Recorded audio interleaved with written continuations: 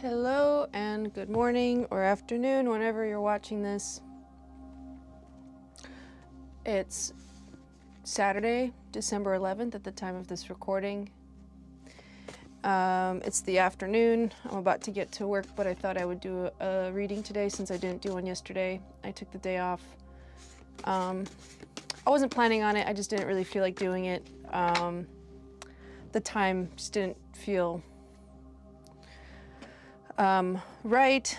I needed to sort of regenerate a little bit, and even still today I am, and I'm about to, like I said, get into some work and do some practical, mundane day things, you know, like make a living. And I'm burning this yellow candle because yellow represents new ideas and clarity, logic, things like that, and focus.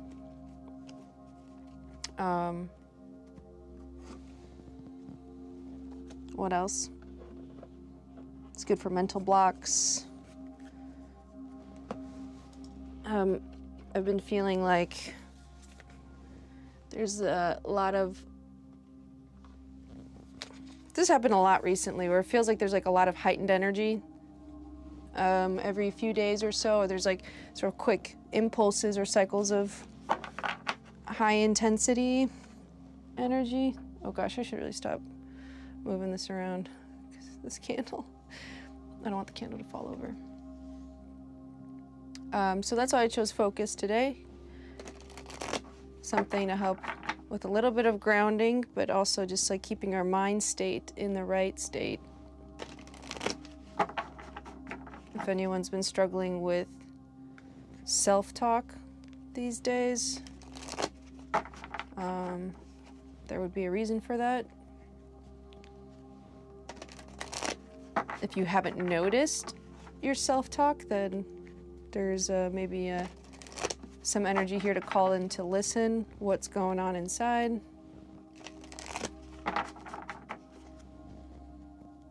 Another message I've been getting recently is about things that we know. Do we know what we know? So there's a bit of a line of questioning, an energy for questioning right now, which is, again, contemplating and ideas and logic. Do we know what we know? What do we know to be true for ourselves? Is it really true? Is it still true? In that way, there's a call to be a little bit more open about the things that you know.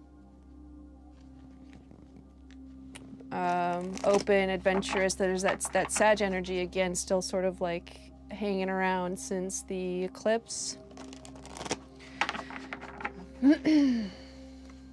And Neptune retrograde being over, so like it's sort of dreamy openness. Might feel foggy in the head, but it's all good. We'll just try to work on tracking our thoughts. Meditation is good. Seeing where the mind goes and following it where it goes, but don't do anything about it just yet. Just notice. Okay. Chop wood, to the sea, not for you. These all came out in the reverse. And to the sea and not for you follow in sequence. They're number 7 and 6. So going backwards.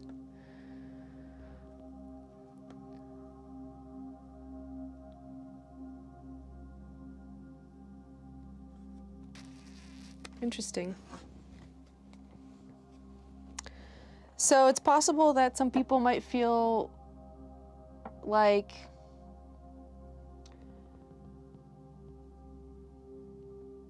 if you feel disconnected from some kind of source, like unsure how to move forward, not sure where to get your inspiration from, it's because there's been a little bit of distraction. Chop wood. Too much focus on the physical. Something that you thought was to be expected that was coming your way, some kind of windfall, did not occur. And that's maybe left you feeling a little bit confused, like what I thought that was. You were playing the game and you thought that you were playing it in such a way that you would get what you want, so there's a new direction to head in, for sure, here.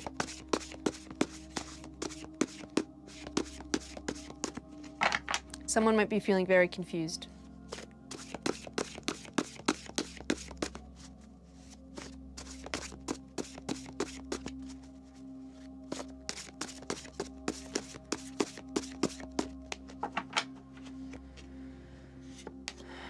Page of Wands underneath. That's been happening a lot. Wheel of Fortune. Four of Wands. Four of Cups.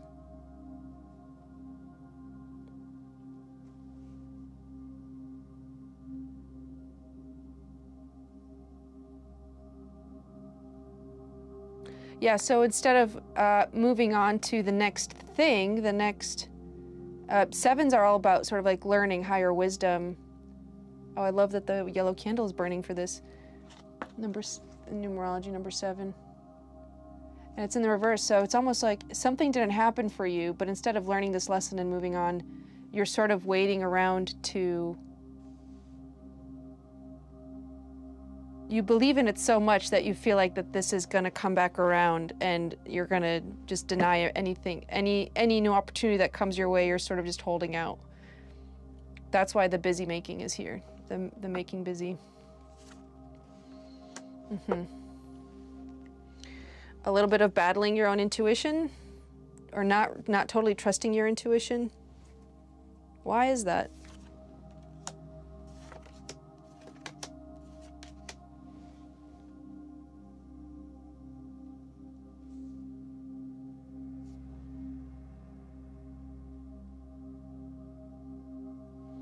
I don't like sounds of burning. Okay. It's all safe. It's all good. We have the Nine of Wands, Temperance, Strength, and New Moon.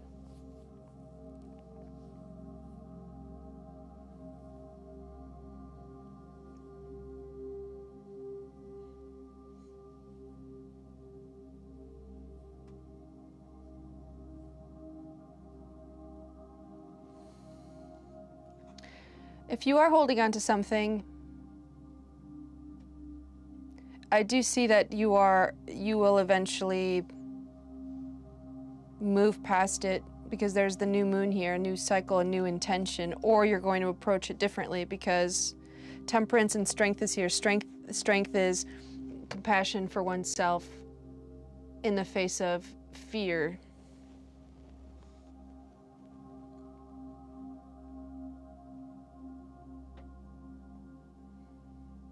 I still sort of see you trying to figure out how it's going to work. I wonder what your hopes and fears are. Temperance is like the alchemy of experimentation, it's patience, understanding that things take time. Strength is having compassion for yourself, finding, this is like calling out your fears into the open, into your sort of loving awareness. That's what causes this new start here.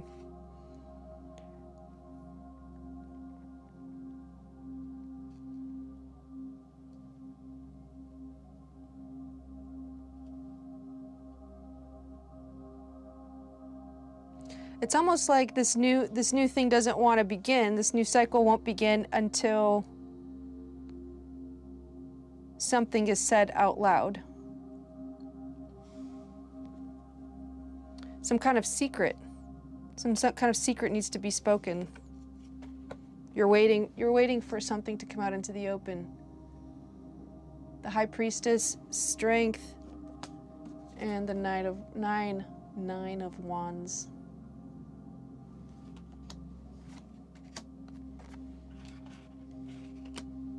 In the meantime, it's nice to see that you're trying different things. This is Sagittarius, by the way, being open to new things.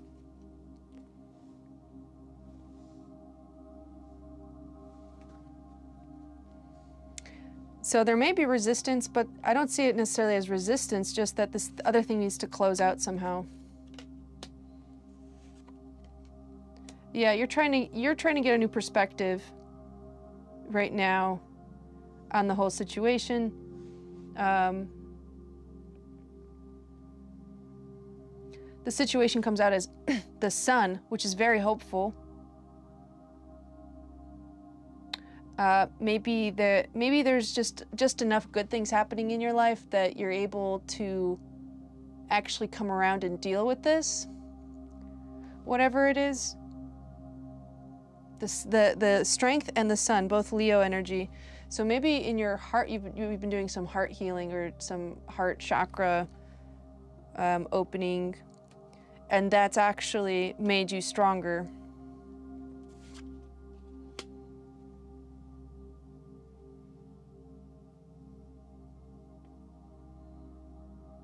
And then we have the Five of Wands and the King of Swords.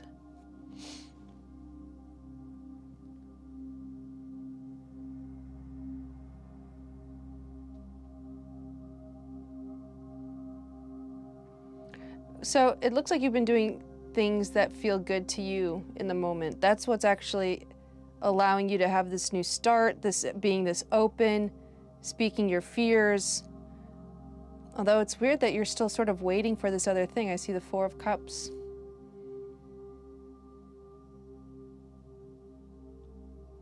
Waiting for the right offer. I mean, that is a way of, that's like another way of keeping your options open. Waiting for the right offer until something feels right intuitively, until something until something is an intuitive hit for you. You know that most things are not for you. You're gonna be, I think, extra discerning in that. The Knight of Swords is here. Oh my God, I keep saying knights. Knights, knights, knights. King of Swords.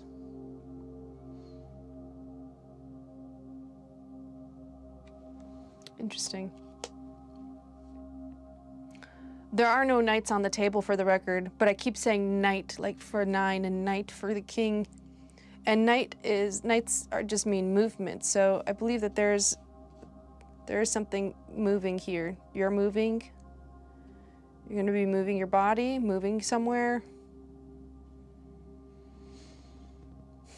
Energetic movement. These are the last two cards. So you're like your hopes and fears are this Five of Wands. People might disagree with you. But the King of Swords is telling me that you're kind of sticking to your truth here. You're not burying it anymore.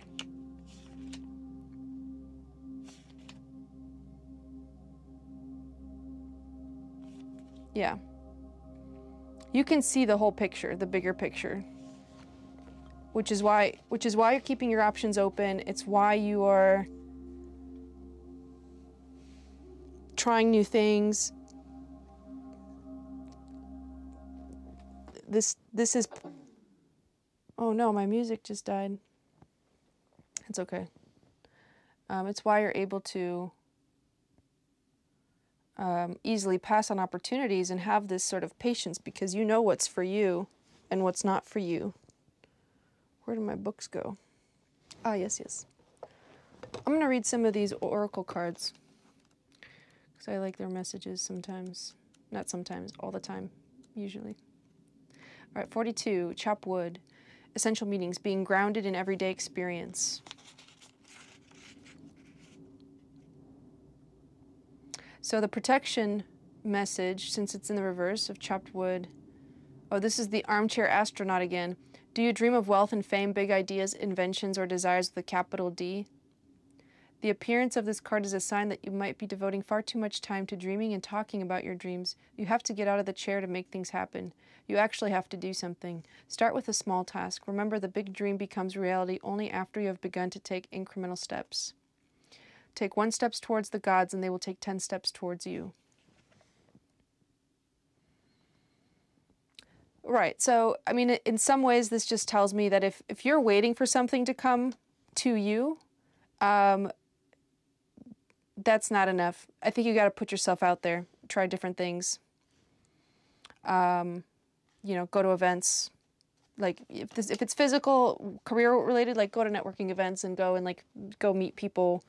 You don't have to be selling yourself super hardcore, but just honestly do things that feel good to you. That's the first place to start.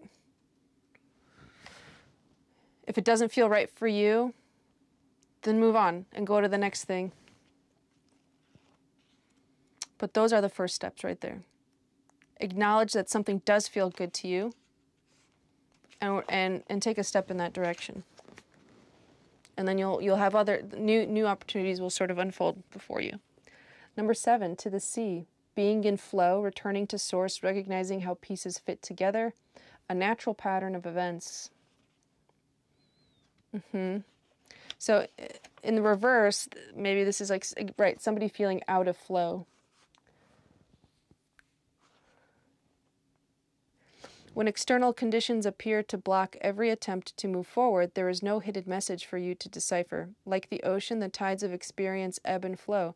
You are in a natural cycle, so know that things will flow again in due course. There is no cause for alarm. Stop resisting and fighting against the situation and learn to flow, even when the tide is going out. Relax and trust in the abundance that will soon be within your reach. An ancient mariner's saying applies to you now. When fishermen cannot go to sea, they stay home and repair their nets.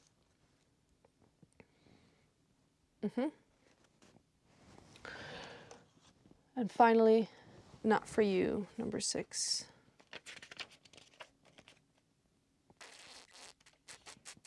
A clear knowing that something is being denied you. Rejection is God's protection. Don't chase after what flies. Don't chase after what flees from you. Don't obsess what eludes you. Don't bang your head against the wall. There is nothing romantic about what is unavailable. No prize given for torturing yourself, and nothing to be gained by refusing to see the red flags that have been waving since you began your pursuit. Now is the time to walk away. There are other goals, other loves, other games, other successes waiting for you. The way out of obsessing is radical acceptance and surrender. Spirit wants only the best for you. This is a sign that you have something much better waiting for you. Trust.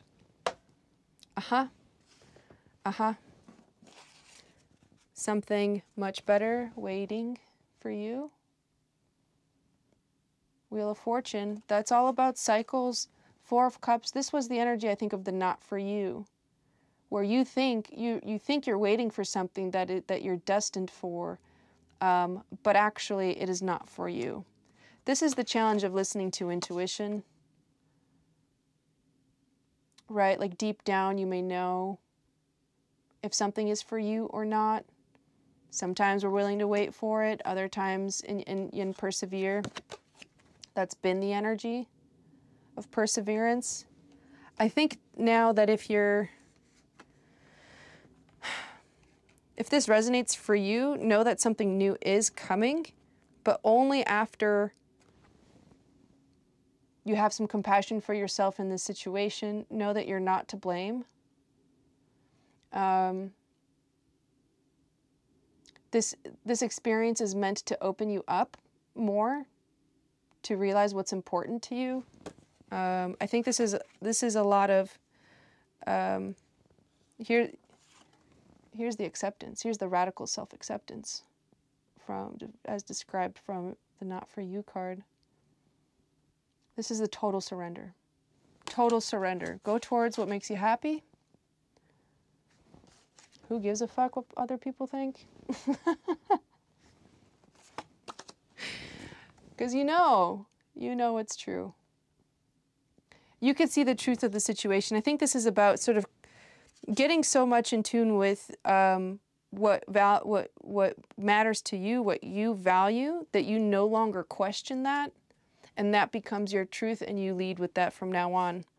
And if someone isn't willing to accept your truth for what it is, or is trying to gaslight you, well, that's just bullshit. So something better is coming. There's this new start here. Let's try to get a card or two around that.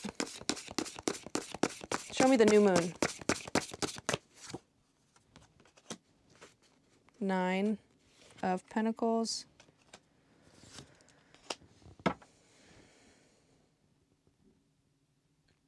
So once you've done this healing work, remember I mentioned something about the heart chakra healing, the opening.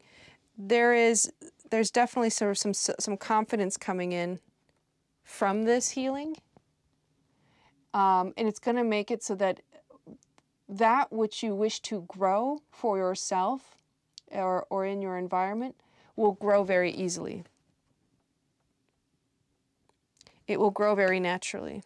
You won't even have to, there won't even be a question of am I going to start this or no? It's not even your choice. I think that this is a cycle that will naturally begin as you heal yourself, as you change your perspective and focus on doing the things that really feel good to you. It just happens. It happens automatically. Page of Wands. Judgment. Yes. Oh, we got 2 7s that dropped there. We have Judgment, the 7 of Wands, and 7 of Pentacles. So I just clarified what's underneath the Page of Wands, which is the seed of inspiration. That card has been coming up a lot in this position for me. Whoop, whoop, whoop. And I don't just mean like me personally, I just mean while I'm doing these readings online.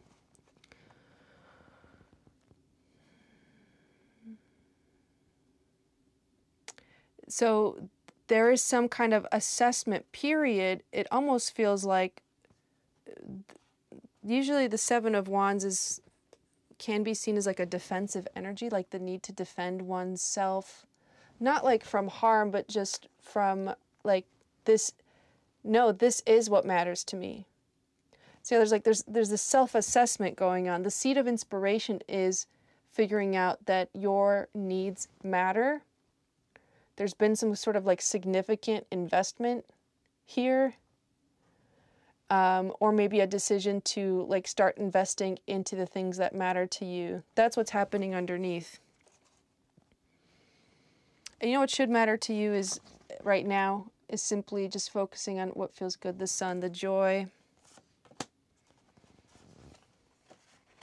And if something does not feel good to you, you have the King of Swords energy to pull from. You can just cut it out. It's ultra discerning. Just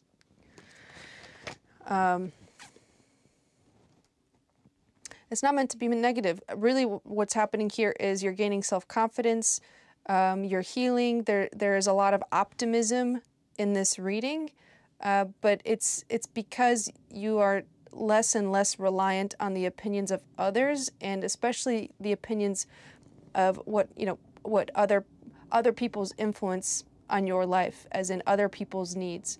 If you've been putting other people's needs and valuing those more than your own, like if family tries to tell you, oh, you should be doing this kind of work, you should go talk to this person to help you with this problem.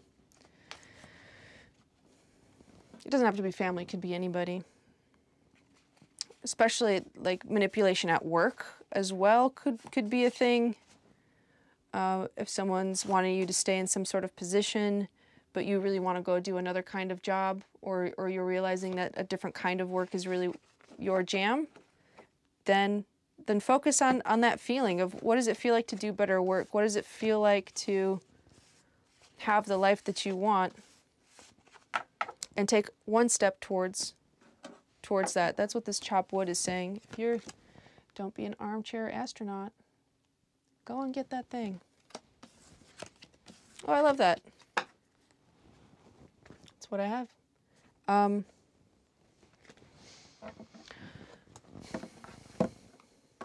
I'll do personal readings if you want. If you're still watching this and you'd like to just have a session with me and sit down and do a little tarot, I love this. So you are more than welcome to get in touch with me.